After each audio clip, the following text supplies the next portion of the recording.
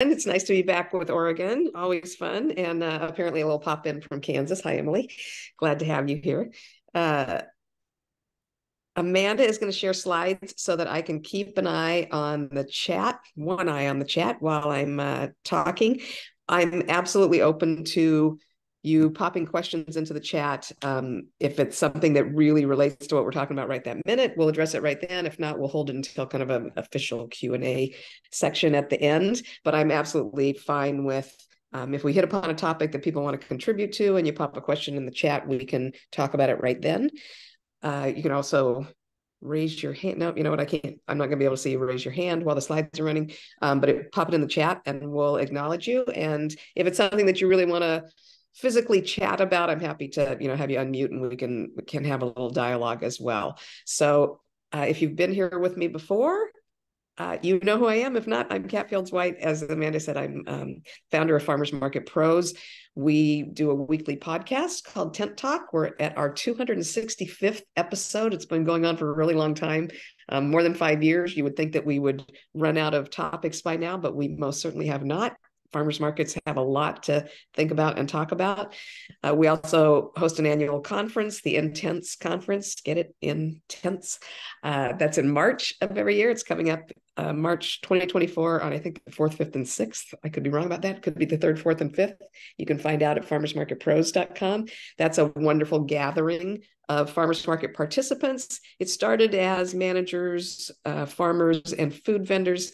As it's evolved, that particular gathering tends to be almost all market managers, operators, and staff. So all of us gather in San Diego, have a good time. That's also available online. We live stream it, so that can save you a little bit in travel costs, but it's really fun to be in the room if you can make it that way. We have a very vibrant online community on Facebook, and you're welcome to join that as long as you answer the 3 qualifying questions. When we get to the end of this presentation, I'll drop that link in the box. And then we do consulting with various organizations, farmers markets, startups, bigger markets that need feasibility and revision, and also a lot of associations that are like this one, Oregon Farmers Market Association, that provide education to all of you as a group. I started 15 years ago as a farmers market manager. I started a market in my neighborhood because we had lots of restaurants and no grocery stores, and it's grown to be a very large market. It's the largest market in San Diego County. I've opened a number of other markets, some of which have transitioned to the business improvement agencies that we partnered with, some of which are still operating either under our management or others, and some that have opened and then closed. And that's what this presentation is about today. We're going to talk about, can this market be saved? If you have a struggling market, are you struggling because that's just the point that you're in terms of a market evolution? Or is there something that you can be doing differently? Or at the end of the day, is this a market that was just not at the right time and place in the world, and it's better to close it? So we're going to take it all the way from kind of analyzing what's going on if you've got a market that doesn't feel vibrant, that doesn't seem to be growing or thriving, and then what kind of decisions you can make on where you want to go from there. So let's switch to the next slide, Amanda. So opening day at new markets are almost always busy. If you've done any kind of marketing to let people know that your market is coming, there is nothing that makes people happier than a brand new farmers market in their neighborhood. The farmers and the vendors are chipper. Those tables are full. If you've chosen your opening day right, I would not recommend starting a new market the 1st of December in most climates, maybe Texas.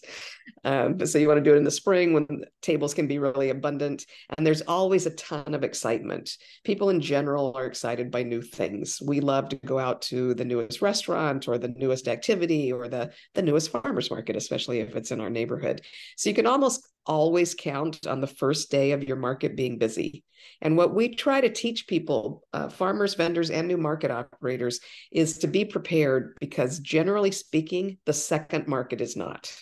You will oftentimes see a beautiful, really big, bustling market. Those aisles are full on the first day.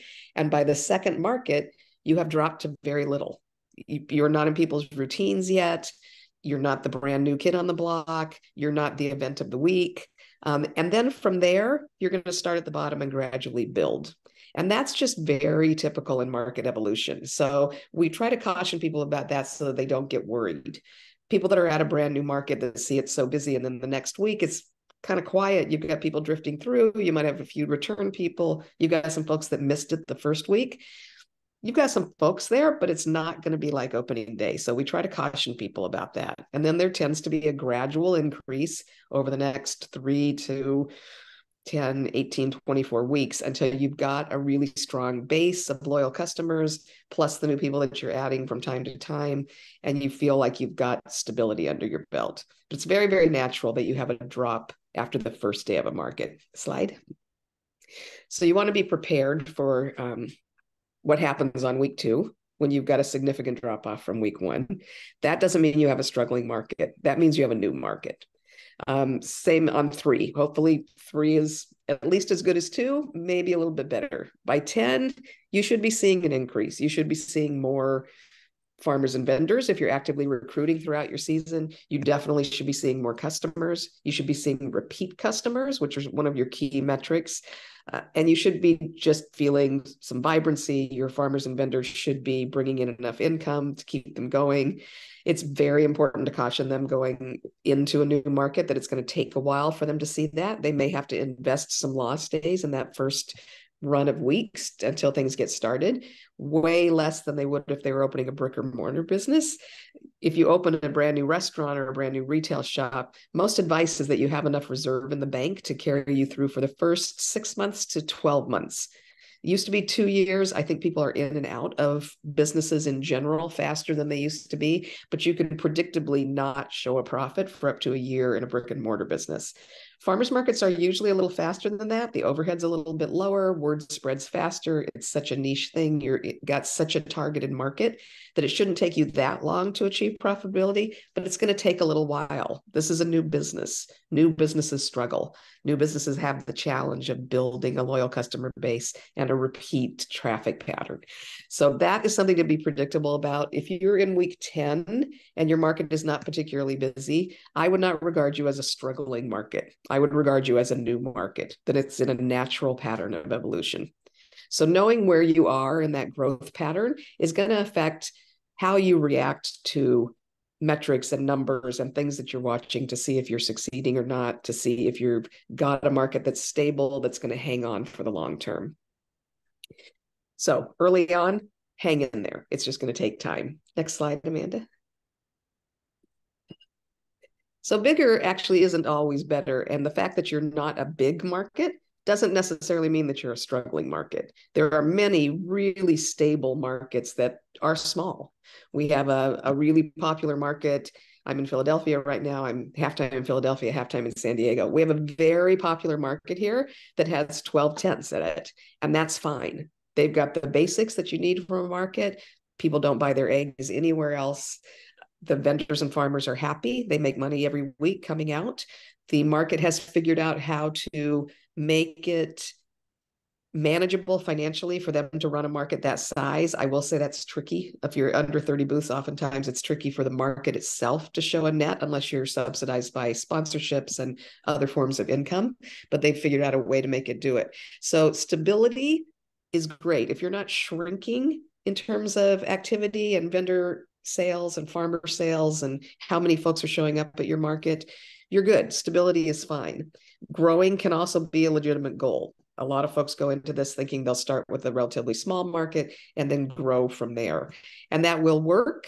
If you're looking for a really big market, my recommendation is always that you make sure you've got a critical mass size before you start, because that first impression of the first 1 or 3 or 10 weeks, when people see a very small market, in their heads, that's a small market, and it's going to take you years to get over that. So if you all can recruit enough vendors to start with a little larger critical mass, if your goal is a large market, that's our recommendation for sure. So the key questions here is, when are changes happening at your market? If you believe you're struggling, if you've got less farmers and vendors than you used to, if you seem to have less customers, knowing when that's happening will tell you, do you really have a struggle on your hands, or are you just in a natural evolutionary pattern? So if it's still very early, you're good if you're stable. If it's 10 weeks, 12 weeks, 16 weeks in and you're shrinking, you're not holding stability, that's a concern. If you're stable and you're a year in and your goal is to have a larger market, you are also struggling, and you're going to need to analyze some things to change that. You're not going to grow a big market if you haven't started growing by the time you get to that stage. So what are the measures of whether a market's succeeding or struggling? Next slide, Amanda. I mean, there's some basic metrics that you look at to decide whether you're growing, whether you're succeeding, whether there's concerns that you need to address. So farmer and vendor income is number one. Some people will say number of farmers is number one, but that's not really it if your farmers and vendors are successful. So you, again, can have a very small, very stable market with just enough farmers and vendors to supply people's needs, enough stall income to make the market itself at least break even or profitable, unless you have a strong subsidy from sponsors or an association or a nonprofit that is hosting you as a market. But as long as those farmers and vendors are seeing the sales and the income that they need and expect, you don't have a struggling market. You've got an okay market. That's good. Shopper count is your other question. Obviously, for people to generate enough sales, you've got to have enough shoppers there. And for it to make sense for you to take up space in the world and in your neighborhood, you need a certain amount of shoppers that are coming out to get to know you, get to know your farmers and vendors, obtain that nutritionally dense food, find the community gathering spot that they're hoping for. So if your shopper count is not at least staying stable over time, that's a metric that you want to watch and decide whether or not you're succeeding in your mission or whether you're struggling and need to analyze some things. And then the market's own income, again, unless you're heavily subsidized, if you may have a mission-driven market that knows going in that it's not going to be able to support itself financially, and that's okay if you know that going in. But most markets in this day and age, I'm finding, need to be financially self-supporting. So whether that's from stall income versus staffing, permit, insurance, possible space, site rent, overhead, if those things are not balancing out and you've got a loss at the end of the month, that's going to be a problem that you're going to need to address at some point, unless you are a subsidized market that's there for a specific reason, nutrition incentive vehicle, community gathering, activation of a business district. Unless you're there for a specific reason and somebody's funding you to be there for those reasons, your market income, your net at the end of the month, is also a sign of whether or not you're succeeding or struggling.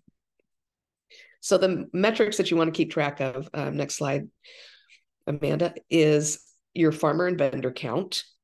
Presumably that's at least staying stable or it's growing if you're a market that's relatively new and you're moving along. And all of these things also apply if you're a market that's 2 years old or 4 years old that has suddenly felt a shift. So these are the metrics that you want to be watching. Are your farmer and vendor counts staying at least stable, if not growing? That's important.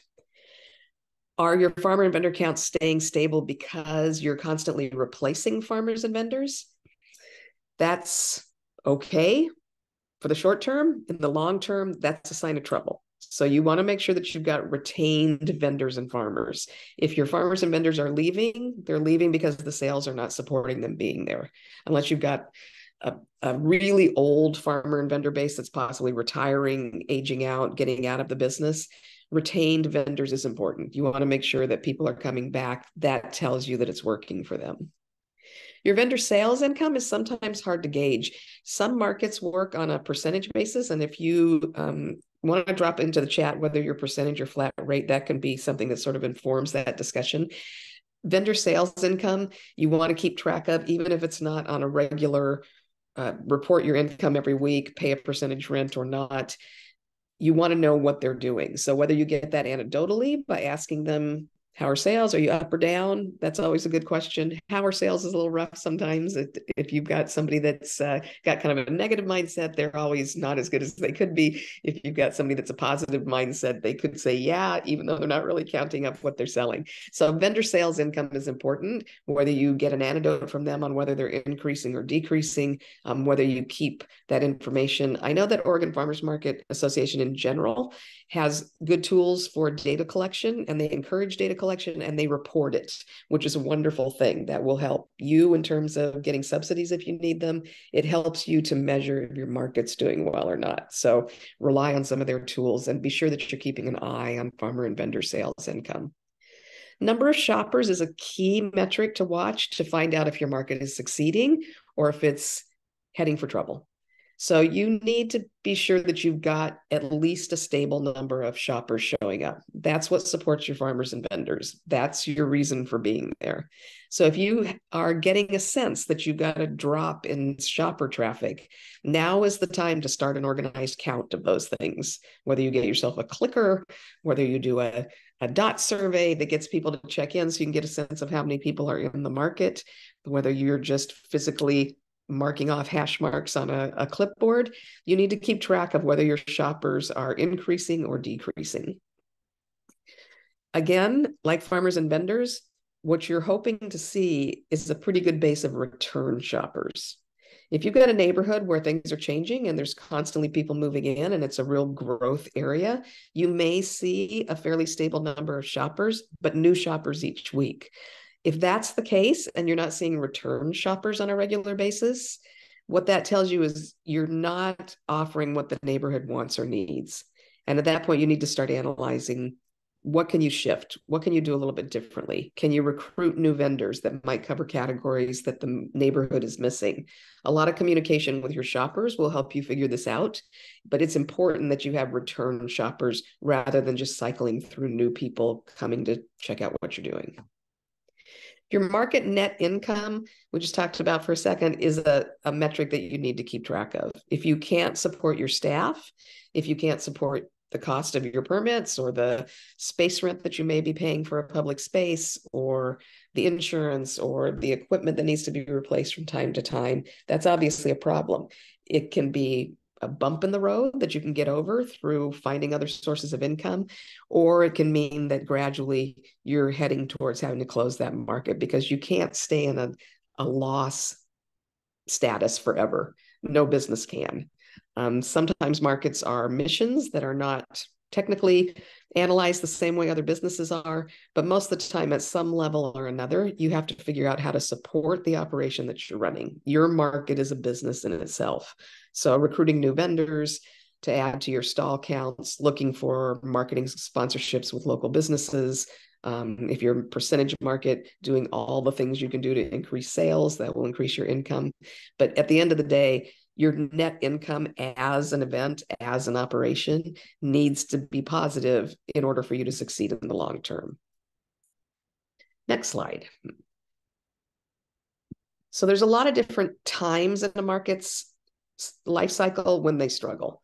And some of those early times, the struggle is just functional. That's just how you grow a market. Week through week 2 through week maybe 25, 6 months in, you're going to have some struggles. You're going to have some ups and downs. You have not firmly become a routine and a habit for your shoppers. You're still sorting out your farmer and vendor mix. You're figuring out which farmers are really committed. You're seeing if new businesses, maybe food making businesses that are in your markets, are stable enough when they come in. Maybe they need some additional education. A lot of times at a new market, you're taking vendors that are not experienced in other markets because you still have openings for bakers where a larger, longer established market may not. So you're going to see some ups and downs with vendors that way. But on an ongoing basis, if your trend is that you're losing farmers and vendors, that's an issue. If your trend is that you're gaining them, that's a plus. Oftentimes you'll have a struggle in a new season if you're a seasonal market. There's just a situation that happens where if you close down for 4 months in the year, people are going to have to go shop elsewhere. They're not going to stop eating for those 4 months. So they're going to resort to grocery stores, or they're going to find another farmer's market that maybe stays open a longer season that they can be comfortable with, or they're going to get food deliveries to their house. They're going to find a new way to shop. And so the trick each time you start a new season is to redevelop those habits with people. Now, there's some advantages to seasonal markets as well. The fact that there's a sense of urgency that you have to shop in that 20-week season, and then you're not going to see those farmers again, actually does bring people out to an extent. That's a psychological thing that people are going to come to things that are going to expire that they're not going to have a chance to do again. It's why periodic sales happen in all of retail. But there's still, in terms of keeping a loyal customer base, a struggle in the new season to get those folks back, to make sure that they've gotten the memo, that they've seen your flyers, that they've read your emails, that they know that the market is back and that it's time to shift their pattern again back to the farmer's market. You may find a market that's struggling from prolonged weather events. And this is probably one of the largest situations that we're seeing increase, obviously not just in farmers markets, but all over. The weather is changing right now. And places that used to have a couple of rainy markets a year are seeing rainy markets for much, much longer periods of time or much more often than they have. Wind patterns have changed. We're seeing a lot of markets fighting with really heavy winds where they need to close certain dates to keep everybody safe. We post a Friday meme, and last week it was Lenny Kravitz with his really big scarf. And here we go, we're off into autumn. And we had so many messages back, either from people in places where it usually is autumn now, who said, hey, it's 80 degrees here. We would love for it to be autumn, but it's changed. It's hot. It's still hot here. And then we had places where it should be autumnal and it should be pretty cool weather and the leaves should be turning, and they're under snow already. Or they're flooding. They've got so much rain that their sites are flooding out. Their farms are flooded, so they can't come to the market. They can't harvest. So prolonged weather events is something that is not controllable other than developing a new site, a place that you can operate when the weather is that bad. But it's something that's definitely affecting the lifespan of farmers markets and whether or not they're struggling right now. The other time you'll see a drop in shopper traffic is sometimes, but not always, during significant periods of national or local upheaval. So there's a lot of tension in the world right now over the war in Gaza and the war in Ukraine and infighting amongst our various political factions. And there's a lot of heaviness in the world right now. And in some periods like that, you will see markets drop off because people just have sort of an underlying depression. It's hard to get out of the house. It's hard to even think about eating. It's tough to take on the outside world. But many markets actually see an uptick in customers during those kinds of situations. And I think we saw some of that during peak COVID. We've seen it in other disaster kind of situations. We, in fact, run grocery stores, but we also run community safe spaces in most cases. So oftentimes when there's some sort of upheaval going on, if it's something that's happened in your area in terms of a tragedy or a weather disaster, whether it's national, sometimes we'll see an increased number of people gathering at the farmers markets because it's a space that's familiar and it's a space where they can touch other people that feel safe. And it's a space that feels like part of their community and like the one spot where they can go to be uplifted, where there's no divisiveness, where there's just nurturing. And if you make your market that kind of a space and you make sure it stays that kind of a space, you will be fine in those periods of upheaval. You may see a weekend day that's a little off because people are struggling, but mostly you will either be stable or you will increase during those periods if you've made your market the place that people come to feel calm and to feel safe in their community. It's one of the things that makes what we do really special, good work. Next slide. So other kinds of challenges that can happen that are more business focused, that you can pay attention to and that may predict some period of struggle is a change in location. So perhaps the location that you've been renting or that the city's been giving you to work has a big construction project coming up and you're going to have to move. Or they've rented the space to some larger organization that's going to use it on a regular basis, and that one day a week that you've been there isn't going to be available anymore. Or there's a road that's changing places, or there's a site that's been flooded out and that's no longer functional. We hear about a lot of that happening in recent times. So there's just a lot of changes in location. Planning ahead for it is key. We've got a couple of podcast episodes actually on how to change the location of a market, but it's always going to affect your sales for a little bit. So you can turn that into a plus because you're sort of having that big opening day in your newer location, But generally speaking, for a period of time, you're going to have a shift in your stability. You're going to have a somewhat lessening of your shopper traffic because people resist change. And because there's so much going on in the world, they may just not hear about it. It may take them a little while to figure out where you are. So a change in location may be beyond your control, but it can be something that you can plan for and mitigate the struggle that creates. But that's something that we often see happen that affects a market and makes them stumble a little bit at a stage of their growth. A change in your neighborhood. Perhaps there's a lot of construction in your neighborhood, and so there's a lot of people moving in. That can be a good thing. It may come with big box stores. That might not be a good thing. It can mean that you've got a different demographic in your neighborhood, whether you've seen a neighborhood where the income is dropping, perhaps because a local industry has changed or because there's been an increase in unemployment. You can also see a change in a neighborhood where income is going up.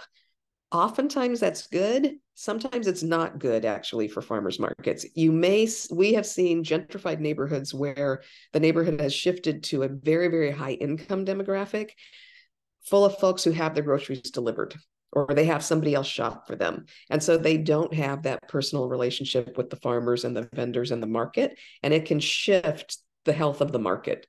So that takes time to overcome. Hold on to your locals that have stayed in that neighborhood, figure out reasons why those new neighbors might want to come and be at the market. Changes in your overhead can cause a market to struggle. So we've seen a lot of markets, especially in urban areas lately, that have had huge spikes in insurance costs.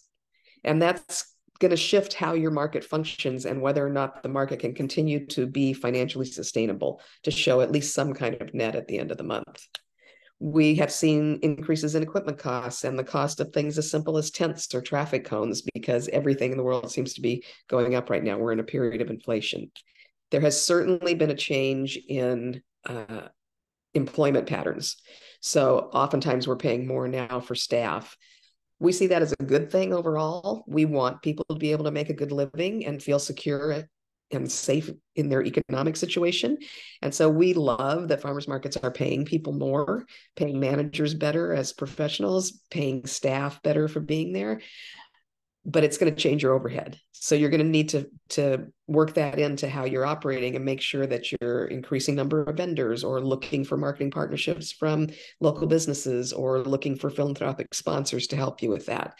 So changes in overhead can affect your market and can create a period of struggle. There may be changes in competitors. So if a new farmers market has come along that is now 3 blocks from you, wish they'd talk to you first. Does that really make sense? Who knows? It could be an indication, though, that you have a struggling market that you haven't recognized. So typically the reason a new market comes into your area is because they've determined there's enough demand from farmers and vendors to have an additional market. So if you didn't see that coming, let's pay more attention to what's happening. Make sure you're talking to your farmers and vendors and know what's going on. It could affect your business. Now, we have also seen markets very close to each other where they both thrive. Just like you can have 4 tomato farmers in a market and each one is healthy because each one is a little bit different, whether it's the personality that they present to their customers, whether it's the variety of tomatoes that they have, whether it's how fast they set up in the morning or how they price their tomatoes at the end of the day. Each one of those vendors is a little bit different, and each market is a little bit different. So you can have a market open very close to you and still remain a strong, stable market. But if you're not aware of it and you're not watching for it and you're not maintaining communications with your farmers and vendors about why they should remain in your market, this can cause a struggle in your market. Maybe it's not another farmer's market. Maybe there's been a really aggressive food delivery system that has come into your area that wasn't there before. That can cause you a struggle. They can try to pull customers from your market, and they will succeed with a percentage of customers. Maintaining your good relationships with your shoppers, making sure that your farmers and vendors are actually talking to the people that come to shop, making sure you've got a good selection. Those are all things that can fight that off, but that could have an effect on your market. Maybe it's not a delivery system. Maybe you're in an area that has never had a grocery store, and now a big box store has opened, or a locally owned grocery store, which is an awesome thing to have. Maybe that's opened. So that can cause you a temporary struggle as well. Long term, you should be fine. If you're anticipating it, if you're working with it, a new source of groceries in your area means that people no longer need to leave your area to shop for groceries. And that's going to be good for you. It's just like a restaurant that is only one restaurant on a street, four more restaurants open. A lot of times that first guy feels threatened. It's not a bad thing. It means that now that's a restaurant district. And now that's where people are going to go when they're looking for somewhere to eat out. And that's the same thing that's going to happen with your market. If groceries, good groceries, fresh groceries become more available in your area becomes a place that people will stay in or come to shop for groceries. So that's a temporary blip as long as you hang in there, keep identifying your differentiation in terms of how fresh your product is and how much relationship you can build with the people that produce your food. Competitors don't have to hurt you in the long term, but there's something that you want to be aware of so that you know that you may have a temporary struggle through that. So what can you do to address any of these problems? Next slide. So there's some short-term corrections you can make if your market's struggling. If you've got a very new market that doesn't seem to be taking off, and this is actually where we see more market closures than we do at any other stage. You've got a market that's 8 months old or 9 months old. The farmers and vendors have committed to it. They're going to hang in there. They're not quitters. They know that they've made a commitment and they want to see this thing happen, but it's just not catching. So there's a few things you can do if it looks like your market is going to take longer to reach stability than where you are now. And this is a very common situation at the 8th, 9th, 10th month stage. That's a rough time for markets. If you can stick it out, oftentimes month 13, month 14th, the sun comes out and things change and you feel stable and the market feels healthy and you're great. But it's really hard for people to get through that 8th to 12th month sometimes. And you'll see a lot of farmers and vendors resignedly giving up. You'll see market managers that say, I don't know, maybe this is a bad idea. We should close. I strongly encourage you not to do that at this stage if there's any way you can financially hold on. So there's some things you can do at that stage to get you through that hump. Some folks subsidize market fees if they've got a struggling market. So if you can afford it and still cover your operational costs as a market, sometimes people will reduce their fees or they'll offer farmers free spaces, or they'll offer certain kinds of vendors free spaces to increase what's available at the market. I recently heard of a lot of people in our private group that were offering free space to food trucks and prepared food. This actually sort of makes my brain explode because typically what we see is way too many prepared food people applying, and we have to limit how many there are because we really want to maintain our theme of being a grocery store and a farmer's market. But I do understand that if you're in a different kind of situation and you've got plenty of farmers, but you don't have that hot food that keeps people in the market, that lets them catch dinner while they're coming to shop after they pick up the kids from the soccer game, I get subsidizing that kind of person. There's a couple of things that happen with subsidized fees that can backfire on you. So one is that it's going to affect your market operating budget. You have to bring in those fees, presumably, to pay for what you pay in terms of staff and insurance and site. So that's going to catch you a little bit. The other thing is once you've subsidized a fee and given somebody a very low fee, it's tricky to raise it. So it's tough to establish that as a temporary measure. If you're going to subsidize fees, if you're going to reduce your fees, you may be looking at a very long period of subsidized or reduced fees. So you're going to need to make sure before you do that, that you have a plan to keep covering your operating expenses after you've made those reductions. The other thing about free spaces or very, very cheap spaces is it removes people's incentive to show up on a regular basis. They don't have any skin in the game. They don't feel a commitment. They don't feel like, if they paid to be there, they have a tendency to having a rough day. My knees hurt. Maybe I'm catching a cold. I'm not going to go. Whereas if they paid the fee for the market, they're much more inclined to show up, and consistency of offerings, of farmers, of vendors is what's going to keep your shoppers happy. So all of those things are tricky about subsidizing fees. And the other thing, frankly, is that most of your farmers and vendors, the fee is not what it really costs them to be there. That is not the block to whether or not they're making money at a market. If you're charging $25 or $45 as a space fee, That's not the biggest part of their overhead for showing up at your market. The biggest part is bringing product that may be wasted if they don't make sales. That's the biggest expense.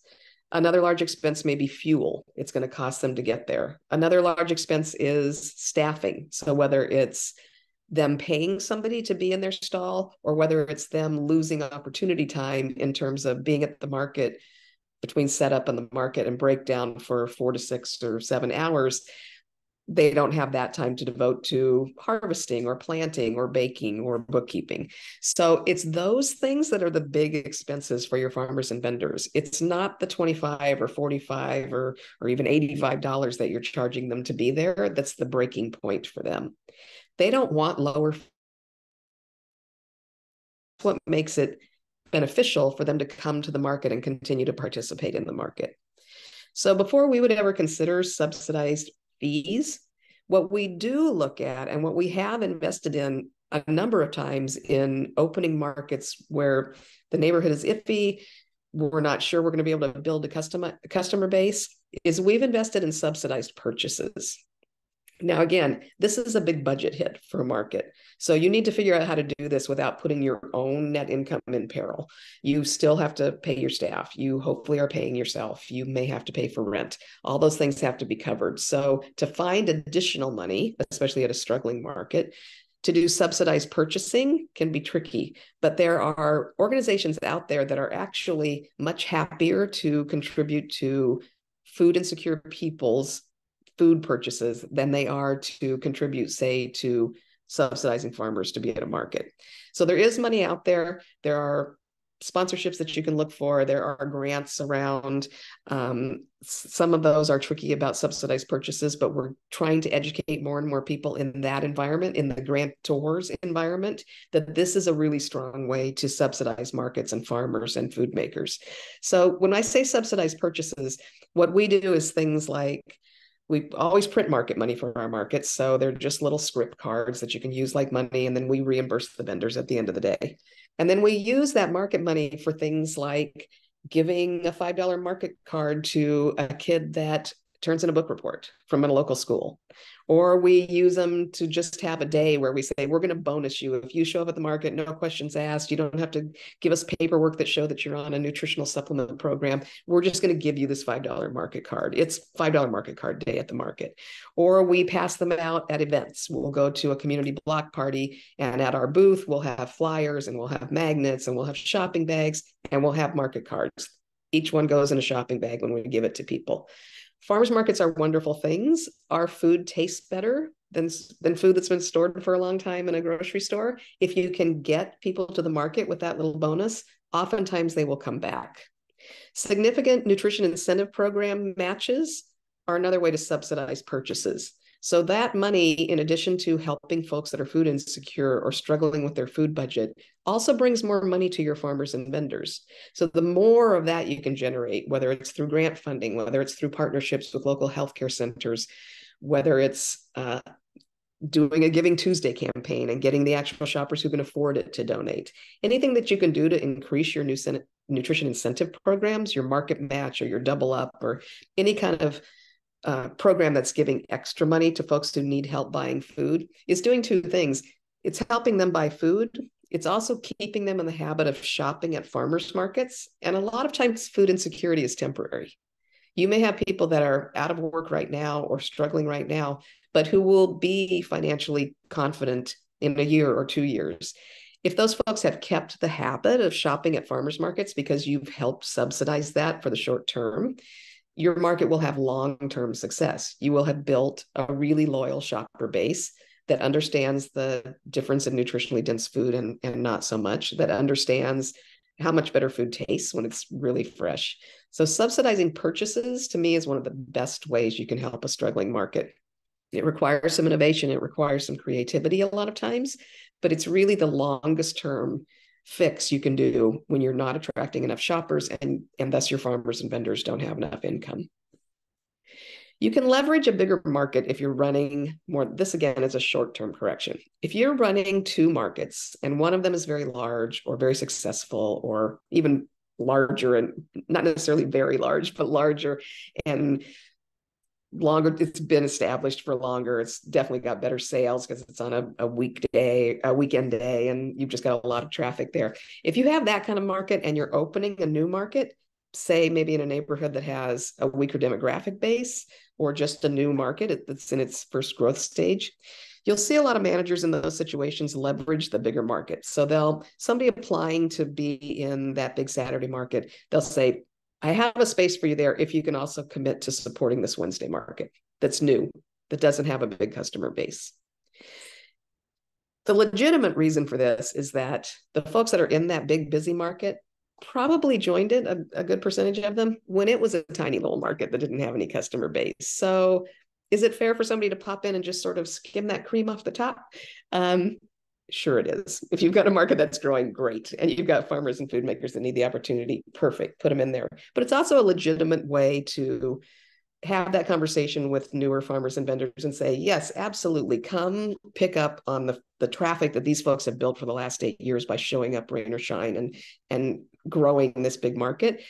But we'd like you to also come to the Wednesday market and help build that. So that's a legitimate conversation to have. It's a conversation that you have to do in a detailed, specific way. Otherwise, you get a reputation for a manager that wants somebody to take a struggling market in order to be in your busy market. And that sounds kind of dicey. And honestly, on a long-term basis, it is dicey. So if you're doing this on the short term, that's great. If over the long term, these folks that have come into the Wednesday market because they wanted access to that big, long established Saturday market aren't making money at the Wednesday market, you're not a good person if you're making them stay. It just gets down to, you don't want to exploit farmers and vendors. They're also struggling. They're also trying to make a living, trying to balance those numbers. You can't make people stay in a market that's not working for them and have a good outcome long term. But you can certainly ask them to give it a shot. You can say, I'd like you to commit to 8 weeks in this new market. We'll also give you 8 weeks in the big market, and then we're going to evaluate and see how you're doing in each space and how it's going. So we see a lot of people use that leveraging of bigger markets, especially when they're starting a newer market. That doesn't apply quite as often to a market that's been open for a while, that has had a shift in circumstances, a change in location, a significant neighborhood change. That doesn't happen quite as often, but very often with new markets, we see people leveraging it with bigger markets. And you can do that even if you don't run a bigger market by kind of partnering up with a bigger market. We've seen some bigger markets that want to encourage smaller markets just because we're all trying to shift people to farmers markets rather than big box grocery stores. And you may have a market operator that's running a big market that will help you achieve that and kind of funnel some people over to help that market get started. And then partner activations can be a really strong short-term correction, whether you're using those to subsidize purchasing, like we just talked about, or whether you're using them to subsidize attendance. So you can do events that involve you and a bunch of healthcare screening groups. You can do events that involve you and sports teams, so Little League groups and other kinds of organizations that are signing people up.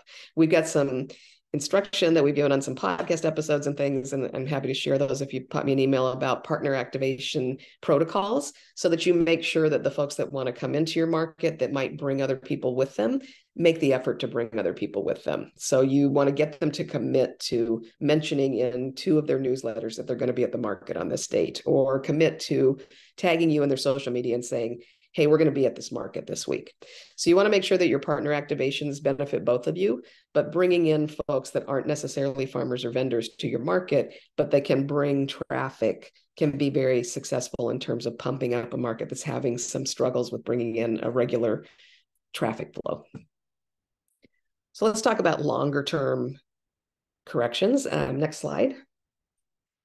So when your market's struggling, you need to, and it's really struggling, not that you're in an evolutionary growth pattern, and so you've hit that 8 or 9 or 10th month struggle point. That's not what these corrections are about. These corrections are about you're struggling, you're concerned that this market isn't going to make it. So this is where you're going to kind of drill down and look at significant changes that might help that situation. So marketing changes is obviously the first thing you want to look at whenever you've got a market that's not busy enough. Can you add signage? Can you disperse that signage a little bit farther from the market so that people know 4 blocks away that there's a market down the street? Can you make signage bigger and simpler and easier to see? Can you physically do some analog marketing, get out there in the neighborhood and put some posters in the local coffee shops and gyms and daycare centers, and hair salons? And can you put flyers in your local churches if you're in that kind of neighborhood?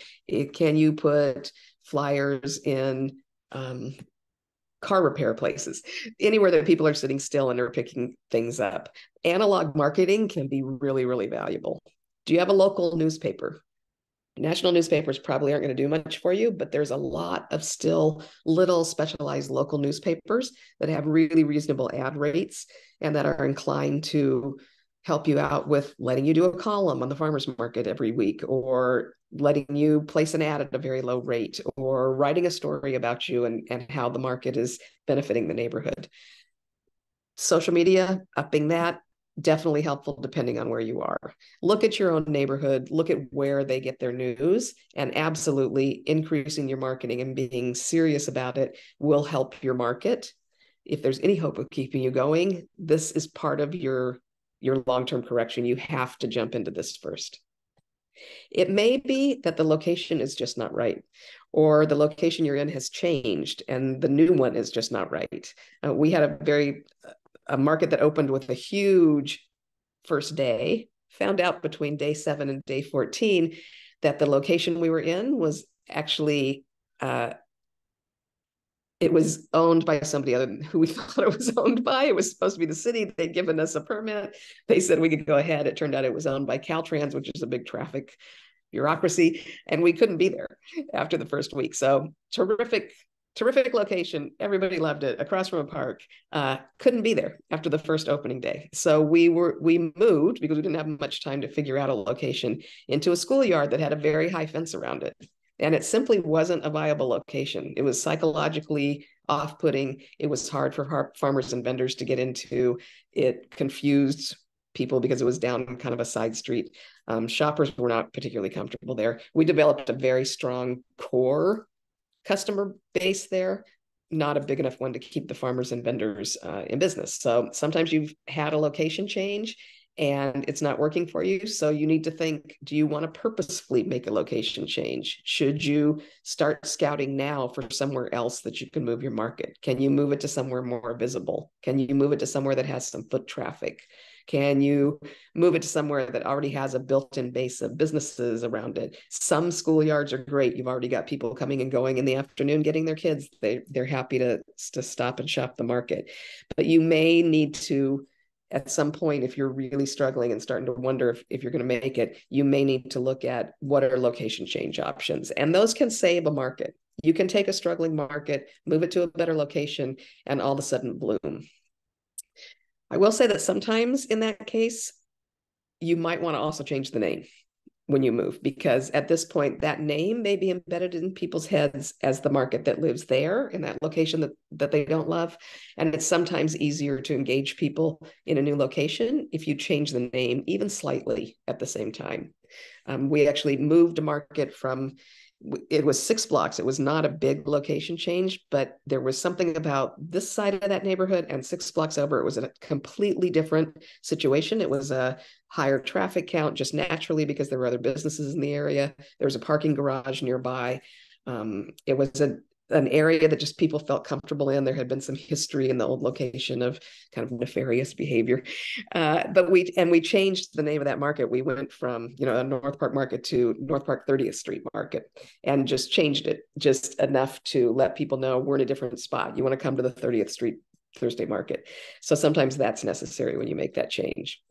You may need a schedule change. If you've got a market that's running from 2 to 5 in the afternoon, and it's just not happening, it may be that you need to extend that to 6. Maybe you go from 3 to 6, or you may find that all the activity in your neighborhood is in the afternoon after the kids get out of school, and you've got a market that's running in the morning and it's just not happening. So you may need to analyze traffic patterns in your area, and you can add to that by doing shopper surveys and vendor and farmer surveys about what times of day they're busier at the market. But you may need to consider a schedule change, and that can be something that really turns the market around that's been struggling. You may need to look at product mix changes. So we're really devoted at this point in our evolution as a consulting group and as a educational group for farmers markets to understanding that all markets should not be alike. When I first started this, I absolutely was convinced that if it was a farmers market, it needed to be majority farmers. And that's still a wonderful ideal in my mind. But we have become to realize over time that we also need to really take into account what the people in that neighborhood want. Sadrina Jalal, who spoke at our conference, she's spoken at the conference a couple of times. She helped develop the Farmers Market Anti-Racist Toolkit, gave a very clear presentation at the Intense Conference last year or the year before on the fact that you've got to understand your neighborhood, because if you were to come into her neighborhood and you're going to have a farmer's market, people are not going to be too sure. If you're going to have a farmer's market with food and they know that there's also barbecue there, you will get a crowd. You need to understand your legacy residents in whatever area you've opened in. You need to understand what's missing in their neighborhood that's not easily accessible. And you may need to think about adding some things to your product mix that was not in your original vision of what a farmer's market should look like. If you're going to call it a farmer's market, please have farmers. We are very much opening our minds to the idea that there should also be community markets that may not have farmers or may have a very small representation from farmers. Do have farmers if it's a farmer's market, but when you look at the adjacent products, do you want to have a section of art? Maybe you're in a neighborhood that finds that very important. Do you want to have a section of prepared food, hot food? Maybe. You may have people that only have this tiny slice of time to get their grocery shopping done. And if they can also pick up a ready-made meal, that will be the difference in whether or not they can shop there. So you want to look at your product mix, see what's working, which farmers and vendors are thriving, which farmers and vendor categories are you seeing a lot of turnover in, and consider chatting with your shoppers and figuring out what it is you might add that would make it really valuable for people to come to that market. Another thing that changes things is some money. That's typically true. So especially if you've got a struggling market and you see some ways that you can make changes that are going to help it, but you need to buy some time, finding some sponsorship, finding some local businesses that want to do marketing partnerships, finding an organization that wants to partner with you, whether it's a Rotary Club or a business improvement district, something in your area that will give you a little financial support to get through the rough times can make a huge difference. So when you're struggling, I would not go looking for these things. If you're feeling deep down is that this market is probably not going to go, you don't want to engage in a partnership that someone invests in and then it doesn't last long term. But having a little bit of money can give you a little bit of room to breathe. It can give you some room to analyze what's happening and whether you're sure this is really needs to go forward, but you know it needs to change to succeed. So look for some financial backup that will relieve anxiety, let you get back to being creative and not just feeling trapped or cornered or worried. Sponsorship can help you at this kind of stage. Next slide. There are markets that won't work. There are so many successful businesses in the world that have been started by people who have started other businesses that just didn't work. Sometimes you've just made a miscalculation. You thought or you were told by neighbors that they wanted to market, and they just don't. They're in a situation where they're too busy to find that time in their week, or there's a dearth of farmers in your area, and there is just no way you're ever going to be able to get a committed base of farmers to show up, or there's been a big economic downturn and it's just not going to happen, or you just guessed wrong. Sometimes it happens. We have definitely done it ourselves, or we have done programs with or other organizations that said, we really want to market here. We've made short-term commitments and said, hey, we'll do this for 6 months. We don't really think this is the right neighborhood for a market, but I've got enough farmers and vendors that want to take a chance. We'll do it short-term. And then at the end of the day, watching our metrics, evaluating what's happening, looking at the direction of either growth or shrinkage, we've had to come to the conclusion that this just won't work. And that needs to be okay. People close businesses all the time, and your market is a business. It is a conglomeration of businesses. So you're going to need to have that talk with your farmers and vendors and make sure that they're on the same page. But there are some times in which you've just ended up in a situation that has either changed in an untenable way, or maybe you didn't think through a certain element before you started, and you have to admit that this market just is not a market that's ever going to truly succeed, and that your time should be spent on something else, and just so should your farmers and vendors' time. Now, we usually start out markets, except for that 6-month trial one by a county organization. We usually start out markets by making an initial commitment of either 18 or 24 months. And we say, you know what, do or die, we're going to be there for 18 or 24 months, however we decide. And we usually pick that initial commitment based on how strong our feeling is that all the right things are in place, or we're betting on a neighborhood that's growing. Or we know that we've got a lot of farmers and vendors that are available, and sometimes that changes. But we usually look at a 24-month commitment, if at all possible. If we have some concerns that the risk level on some of these decisions is just a little bit too wide, we'll make an 18-month commitment. And we have never not kept that commitment. So we have opened some markets that have eventually closed, but we have always said we're going to give it a solid 18 months. Because as I say, a lot of times at the 13th or 14th month in the market, the sun comes out from behind the clouds, and suddenly you're successful, and suddenly you've got flow, and you're feeling it. It's working. Everybody's happy. The farmers and vendors are making money. The shoppers are committed. I think it's important that you give it that much time. And if you don't feel comfortable giving it that much time, I would suggest not opening a market that you're thinking about. If you can't truly say, no matter what happens, I can support myself, I can stay committed to this, I can feel it for 18 months, that may not be a market you should open. If you have doubts about making it that far, maybe think about a different location, think about a different market, think about a different partner. Usually 18 months is a reasonable amount of time to see if it's going to work. So we do keep the initial commitment. We will go that long. If we can tell at 14 months, 12 months that this has really been a struggle the whole time and it's looking dicey, we will start making those corrections that we talked about, short-term and long-term corrections. Can we shift the marketing? Can we change the product mix? Are the hours off? Should we shift the hours a little bit up or down? We'll start looking at what things we can change, but we will also stick to our commitment in terms of if it's not working at 18 months, we do not want the farmers and vendors to continue to take losses or continue to do a minimal amount of business and spend time there that they could be spending somewhere that they're going to be more profitable or more productive. We don't want our team to be spending time in a place that is a negative for us in terms of income or spirit. We want people to be in a place that they can feel like they're succeeding. So we will stick to that initial commitment. And if it's not working at 18 months, we will make a plan to close it. And we've done that, not a lot, but a couple of times. We have seen other farmers market vendors in other situations, or farmers market operators, that have closed much faster. And that breaks trust with the folks that you brought in to open your market, whether it's farmers or vendors or community partners. It breaks trust with customers. So for all of us as an industry, it's not good for operators to open and close very quickly. It puts a bad taste in people's mouths about farmers markets. Building customer trust is absolutely your main predictor of success in farmers markets, and that breaks that trust. So I strongly recommend not closing earlier than that. I recommend giving it a decent amount of time. But for us, that kind of 18-month break period is where we say, if it's truly not working, maybe this market didn't work. Maybe we need to direct our energies elsewhere. Next slide. So managing a market closure is not necessarily fun. It's always sad.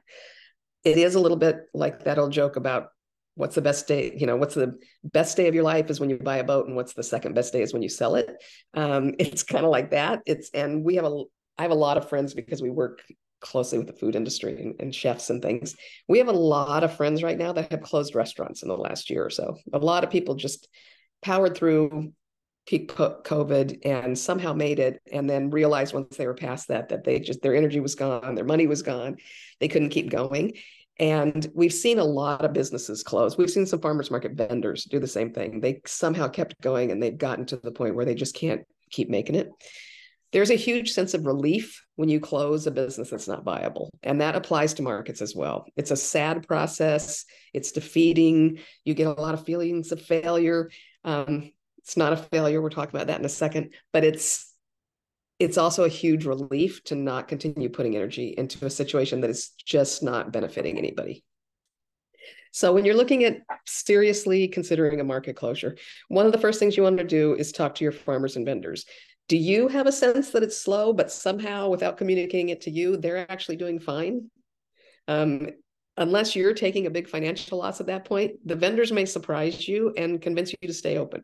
So every once in a while, we've thought, okay, this market is tiny and there's not that many customers, but it turns out that the few customers that are coming are spending a lot of money with the farmers and vendors. Sometimes those farmers and vendors have even said, hey, we'll take a fee increase. We'll do what we need to do so that the market operation can function financially. These are great customers for us. So you definitely always want to talk to your farmers and vendors first. Excuse me, what's that? This is a long workshop with no questions. You guys are usually so active in the chat, and so I can stop talking for a second. So a little bit of dry throat. Sometimes when you're thinking about closing a market and you're not absolutely convinced, you can do that last ditch appeal thing. So you can say, we're not seeing enough customers. Folks, if you want us to stay open, you need to come out. You can do a GoFundMe. I'm not a big fan of GoFundMes, but you can do that kind of thing. Say, we need some support to keep going. We'd like to give it another 6 months and make sure it works. Can you commit? Will you buy market money in advance? So that's something that can help. You've got shoppers that will buy $200 worth of market money and they'll spend it over the next however many months. So you know you've got commitment from shoppers. So there's some last ditch appeal things you can do that actually sometimes turn a situation around. Sometimes customers sort of take the market for granted. They go once a month or they go every 5 weeks. But when they hear that if they don't show up more regularly, the market's going to go away, sometimes they actually start showing up more regularly. So sometimes it's that put out that dire message and tell them, we love you guys. We like being here. If you're not shopping, the farmers and vendors can't afford to show up. Do you want us to stay? Come shop. And sometimes that works.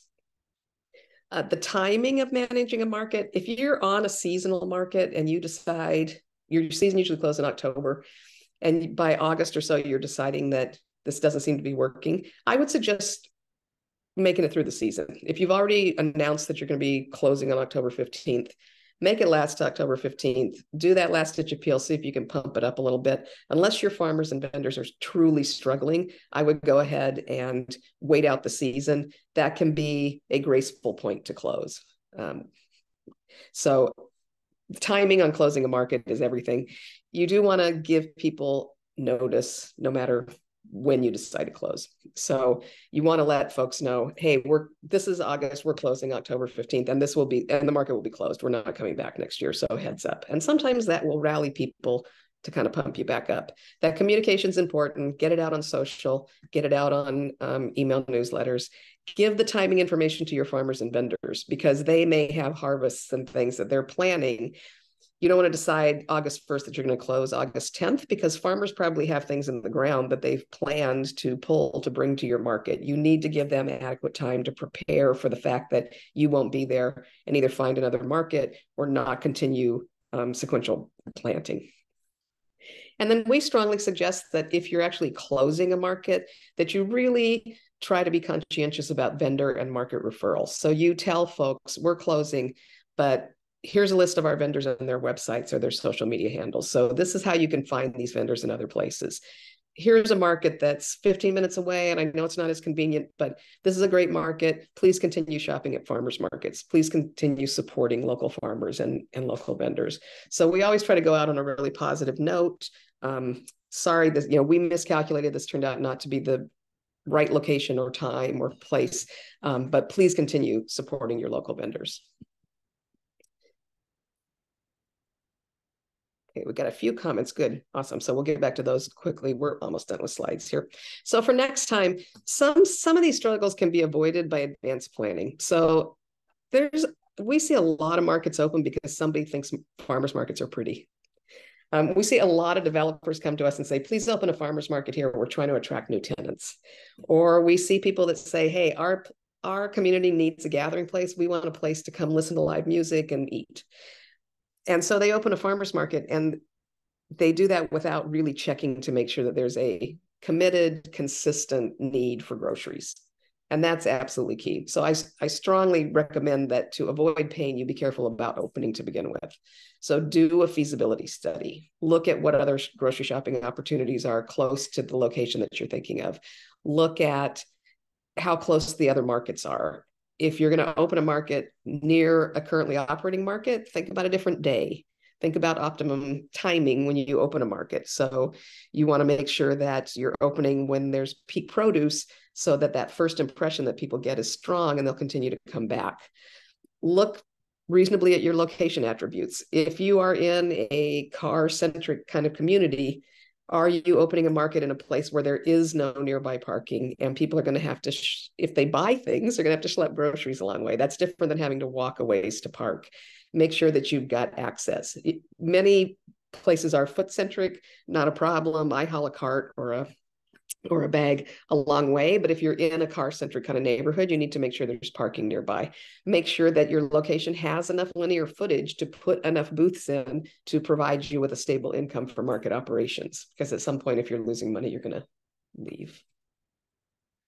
There's a raccoon on my fence. That was weird. Optimum timing is what time of year you choose to open. Buy-in from partners. If you've got local businesses that are going to do marketing partnerships, if you have philanthropic farmer partners, make sure that they're in for the long haul. You want them to make that same 18-month or some reasonable level of commitment. You don't want somebody to say, oh yeah, we're going to be there for you, and then a couple, 4 weeks in, they say no. Our Little Italy market, which again is the largest market in San Diego County, our Saturday market, it started in 2008. We did it on spec. So we paid for everything. We took all the losses. There were no grocery stores in the neighborhood. There were a lot of restaurants. We opened with about a block's worth of vendors. Some of them dropped out. Some of them came in. 6 weeks in, we were struggling because markets are 6 weeks struggle. And the business association, which was sponsoring us and which was the nonprofit that held our permit, came in and said, we need to close it down. It's never going to work. It's going to be embarrassing. Let's just close it. And we were 6 weeks in. So luckily we had some board members that backed us up, because we said, no, that's not how this works. You don't start things and stop in 6 weeks. So we did keep going. We have an average of 20,000 attendees every Saturday now. We've got 6 blocks of vendors. It's 180 tents on the street. It's an enormous, thriving market. It's the biggest fundraiser for that community association. They bring in more money from the farmers market than they do from anything else that they do. So the long-term commitment was important. Make sure that your partners are up for that, so that you don't have to go through the trauma of trying to reconvince them at that point. And that ties right in with have adequate funding. So make sure that you've got enough money. You're going to have, if you're paying your staff, you're paying for insurance, if you're paying for somebody to spend time marketing, maybe on ads, maybe on printing, you're going to need some money to open a market, and make sure that you have enough. There's nothing more painful than watching a market struggle because they just didn't realize that there would be ongoing expenses. They haven't hit flow as far as being profitable or showing a net.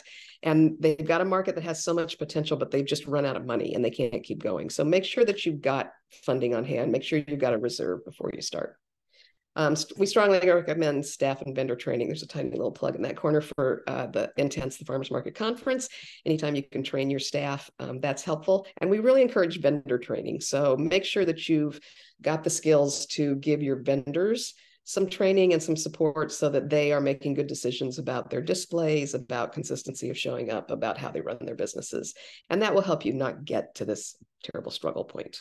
Next slide. We're almost done. So I have a little bit of time for questions and answers. We talk to market managers that are almost at the end of their rope and are probably going to have to close a market. And I talked to one a couple of days ago, and she said, I just feel like such a failure. You're not a failure. If you're not failing, you're not trying. People who fail at things do that because they're people that try to do good things. And so, the safest way to not fail is to not do anything, to just play it safe and keep a job and never try to support food insecurity or farmers or food vendors or anything else that you take a risk on in life. You're not failing. What you're doing is going through a process of an operation that seemed like a good idea at the time and has just not found its right place or time yet. Concentrate on what you learned, concentrate on what you'll change next time so that you don't end up in that situation. But you are not a failure if you are trying to make a change in the world. You're doing good things. So we are ready for Q&A. So I'm going to flip through the chats a little bit because we've got some folks in the chat that have had some comments. Oh, there's the one.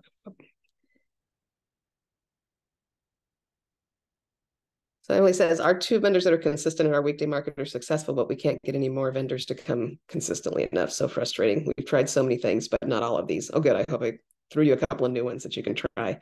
So who else has questions? And Emily, feel free to tell me what you have tried that hasn't worked, but also hopefully some of the things that we mentioned here will help you as well. I can pop on. Our main thing is, so we're a nonprofit run by a board, and none of our board members, we're mainly vendor run, but none of our board members vend at our weekday market. And so none of them care about our weekday market.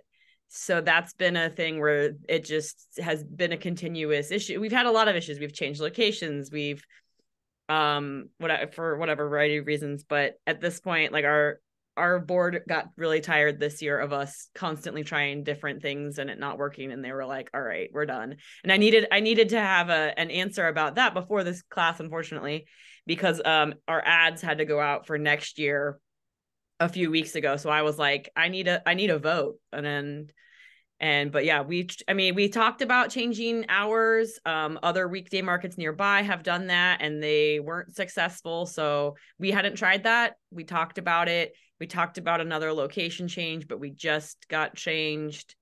But like we've had staff turnover. So that's really a big part of it too. But our main, we can't, for whatever reason, and I'd love to hear if anybody else has worked on this. One of our biggest things has been vendors not being available during the times, and it's usually childcare reasons. And like we've talked about like systemic like solutions to that. Like, is there a childcare solution we can help figure out for our vendors? I just hadn't written a grant or figured out how that was going to work yet, but I'd love if anybody's worked on something like that, like on childcare for vendors. I think that's my, like, a long-term goal I have. We're actually familiar with a Canadian organization that has childcare for vendors at their market. It's kind of a cooperative thing. And then there's another one. There's a woman in Canada that has done a lot of work in Ghana, and those markets all have a cooperative childcare booth. So the vendors take turns being in the childcare booth, and then that vendor, the neighboring vendor, will watch their booth. It's an interesting thing. It's a little bit of a reach from what our basic mission is, but sometimes you got to do what it takes.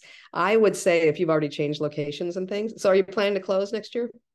Are you not reopening that market? Yeah, so we ended up having to change locations before I came on. So I think it was either during 2020 or during 2019, we were forced to change locations. I think it was during 2019. Something happened with our previous location that was really successful, and the city just threw out a location, and so it wasn't an intentional location, is my understanding. And I think that then it was closed, I think 2020, and I came in on 2021. So I came in to try to like keep this afloat, and we were one of the people who does free food trucks to get people out, and it's more like street visibility. We ran events. We ran like a wine garden as often as the permitting allowed.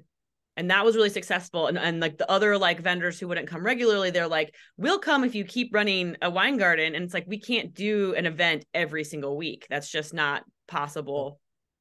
So are you going to open again, or have you closed? The board decided to close it, but we haven't we have our annual meeting coming up, and I think we're going to present it there. And I mean, feedback, we haven't communicated it to the public either. I was kind of waiting till we talked to the entire vendor members to see for a vendor membership community. And so once the vendor sounds to me like you probably want to, I mean, it's a short description that you've given, but I personally would say, maybe close that and take a breath. I think whenever you open it again, it may work again, but consider some factors. And then when you do open it again, do it under a different name. Because at this point, what's in people's heads is that market doesn't work. Yeah. So what we're working on is we're finding a new permanent location. So I think we're going to like wait till we open the new permanent location and then try the weekday market again. We have a lot of other weekday markets that we don't run as well in town. So it's saturated. Thank you, Kat. Thanks. Any other questions? That was a lot of info. I feel like.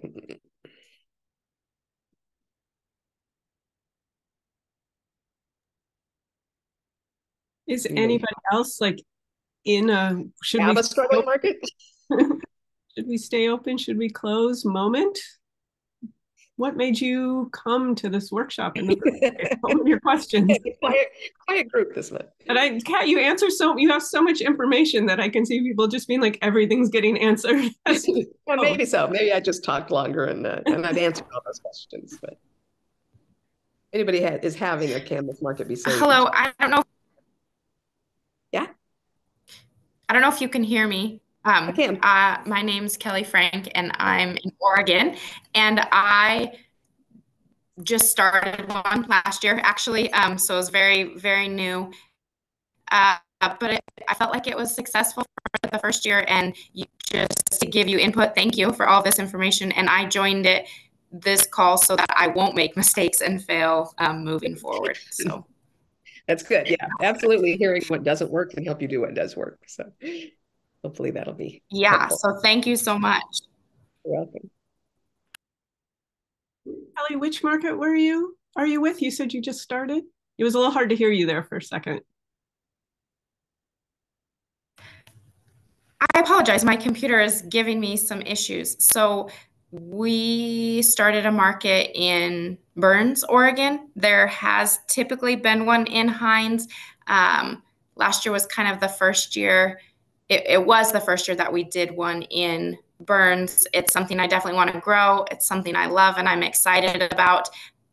I don't know. I just am looking for kind of ideas and where to go moving forward. I've recently found out about the Oregon Farmers Market Association, and so I'm just taking all of this in, loving all of it, and just kind of wanting to make it a success. We just did it through, I think we opened it in June and ended it in September, so it was pretty short, really, but Harney County has an extremely short growing season, so we knew that going into it. We had about 10 regular vendors. We have space for 12. We had a couple other ones come in and out, but all the vendors said they're willing to come back next year, and I've got a few more interested. I just need to find a way to actually, I suppose, learn to run as a business. That's great. It's not just have it be all my volunteer hours and really grow it, but I'm excited about it. Thank you for all of this. Well, welcome, Kelly. We hope you can join more of our sessions here and talk to other markets around the state and get more support as you go into year 2. It's great to hear. That is good to hear. Yeah, thank you. I'm excited. So much information. I just need to get plugged in. So thanks again. So Jeannie says we're not at risk of closing, but we've had struggles and are working towards rebuilding since COVID. Yeah, and COVID has been a big lift. A lot of us have had to rebuild markets to such a huge degree. It's almost like starting new markets. But we've seen changes in leadership, neighborhood demographics, and overall social changes in the neighborhood. Presentation's given me some good information to consider moving forward. I'm glad. Yes, I'm hoping that helps. It's all, it's not easy. No business is easy right now. The economy has really shifted in the last few years. There has been a big change in farmers and vendors' level of commitment to consistency, honestly, is one of the biggest things that we've seen post peak COVID. I think a lot of people had sort of a reckoning about what they wanted to devote their time to, a sense of mortality that we all got or something. Labor force has certainly changed dramatically, and so that's affected farmers and vendors. So it's a tricky time, and there's a lot of people struggling. If I can tell you one thing in this whole presentation, it's do not feel alone. There's a lot of people trying to figure out how to keep this all working. Pat, I had a question for you. You talk about the timeline of about 18 months to give a market before you close. And I was wondering, is that a more San Diego markets open year round kind of perspective? And if a market closes, when you say 18 months, does that include like a winter closing time, or how do you Yeah, in my mind, it would include a winter closing time. And we do work with some other markets. We've got a couple of markets in really very fragile areas economically in Chicago that we work with. I got a couple of rural markets that we work with. So we do a lot of kind of individual market coaching. So yes, San Diego, it's really straightforward. We give it 18 months. It's a year-round season. It's not a big deal. But I would say 18 months is also a good amount of time for a seasonal market, because you'll do 2 seasons. Because sometimes in a seasonal market, you're just about to reach that traction and then it's time to close. And so that second season is really important to make sure that you've actually achieved critical mass and that people understand you, and you're going to have to ramp up a little bit again because you closed for a while and you're coming back. So I would say the 18 months is still probably a really good point to consider where you are, because you'll have had at that point, probably no matter where you are, at least two seasons under your belt. Good to know. Looks like there's some more questions in the chat now. Kat, in what ways do you incentivize consistency from vendors? We're in a small market with room to grow in our location. We allow drop-in vendors, and I'm feeling that our free structure and model does not currently reward vendor consistency. So some of our markets, we don't accept vendors that are not consistent. And if a vendor signs up saying they're going to be consistent and then they miss a certain number of dates, they get the reservation canceled. And you really only need to cancel 1 reservation or 2 for other people know what's happening. Vendors all talk to each other. Once you make the point that you expect consistency.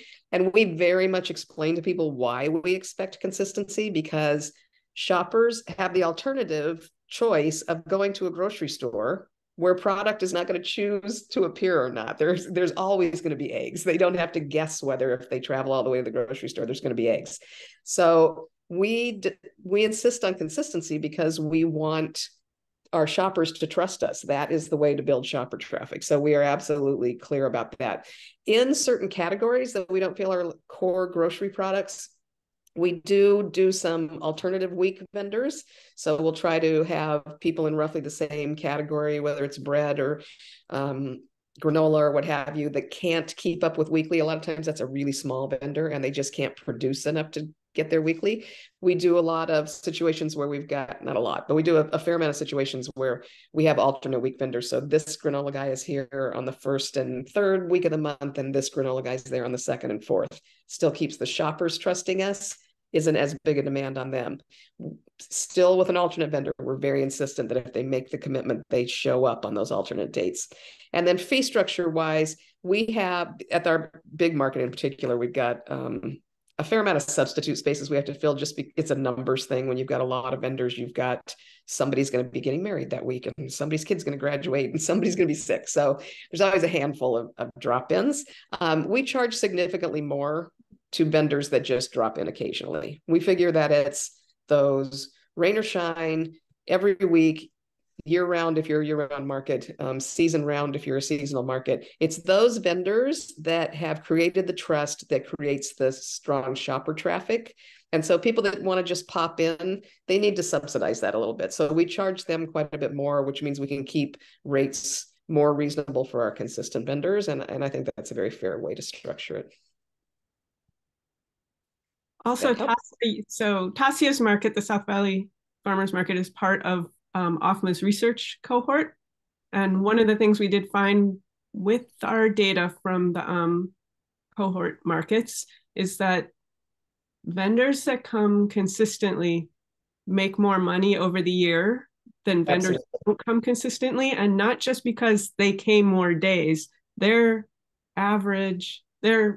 market daily sales are more than vendors that come inconsistently, and they increase over the season more. So that we could try to pull out some of that data from your own data, Tassia. Yeah, I love that. I would love to see that. Show your vendors that. I mean, that's something that I believe, but I've never had actual data to back it up. But I would love to see that data as well, because it just makes sense. The people don't come to farmers markets because they're the cheapest place to shop, or because they're the most convenient, or because it's easy to park there. It's a thing to shop at farmers markets. It takes a little bit of effort. They come because of the relationship with the people that produce their food. So it makes sense that the more consistently you're there, the better relationship your shoppers develop with you. And of course, when they get to the market and there's 2 or 3 people to choose from, they're going to you first.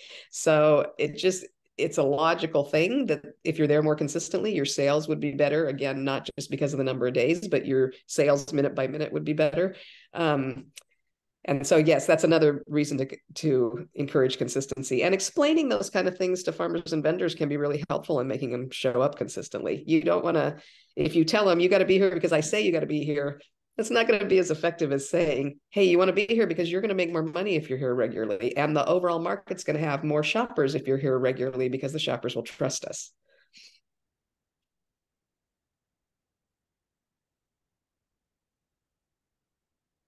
Got some requests for that video. I'd love to see that too. Please include me in that mail. Well, we are at 11:30. I guess we can. Anybody has a last question, happy to take it, but it looks like we're getting to time. Oh, I see Sasha raised your hand. Sasha, do you want to ask something? Yeah. Can you hear me? Yep. Okay. Yeah. Actually, what you guys were just talking about possibly like letting vendors know that their presence is important. That's something that I've kind of been struggling to possibly do next year, especially when I'm trying to get new vendors for the market. I sometimes I don't feel like it's my place to tell people who run a business like how often they should be somewhere, but there is a lot of data to support certain vendors being at markets only a certain amount of the time, so but they're consistent enough. We've just had a lot of inconsistencies, so I've had people drop in more. Is there like a good way to approach possibly having that discussion with vendors that's like, I mean, I would just do it. You can do it on a one-on-one basis. You can also send out vendor. We do a lot of vendor email advisories. It depends on your vendors. You know what they react to best. Some people work best in a Facebook group, and some people work best at an annual meeting. And some people, if you hand out information, it's good. And a lot of times it's a one-on-one conversation. And you can say it's not your place to tell somebody in business how often they have to be somewhere, but it is your market.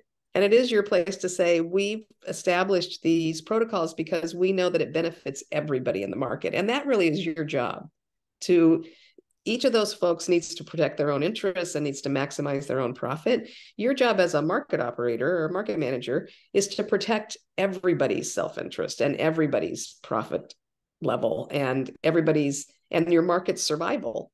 And inconsistent vendors is one of the main reasons that markets struggle. Because the customers, if they're going to make that extra effort to shop at a farmer's market, they have to trust that what's on their list is going to be there. Because if it's not, they've got to make a second stop at a grocery store where they may be reminded that it's easier to park there and there's only one cashier and it's open all the time. They don't have to conform to your hours. So you have to protect the shopper's interest because that protects each and every farmer's and vendor's interest. And just explaining exactly that to our farmers and vendors has been really effective for us. We've just said, we don't want you to be here just because we want you to be here. I mean, of course, we miss you when you're gone. We want you to be here so that shoppers will trust the market and will feel confident that they can find you if they make the effort to come. And you'll make more money. I mean, is the end result of all that. And so obviously when you're trying to convince somebody of something, you want to find what's in it for them. And what's in it for them is, as Amanda says, consistent vendors sell more because they develop stronger relationships with their customers. Feel empowered. I give you permission to tell people when they have to be somewhere. Did that help, Sasha?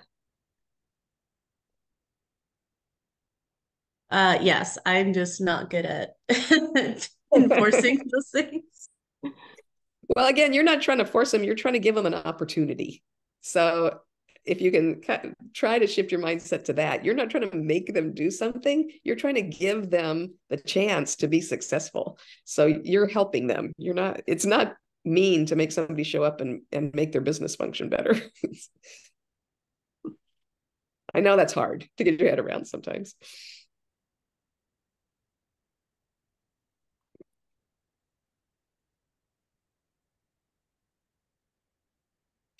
All right, team. If questions come to mind after we're off, as they sometimes do at meetings and workshops and what have you.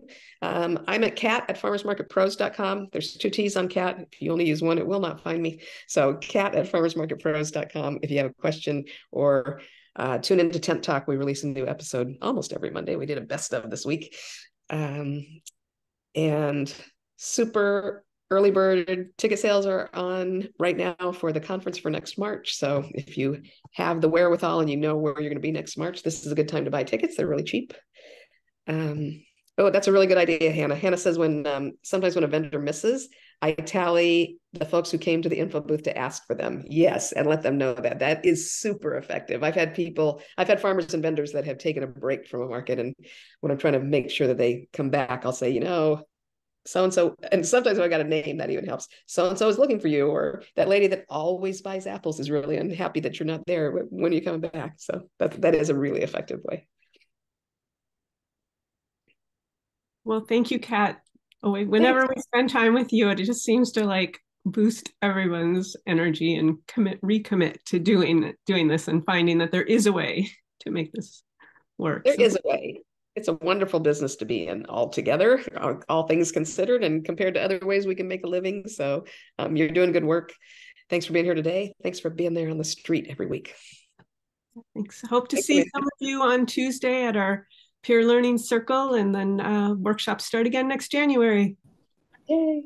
Later. Bye-bye.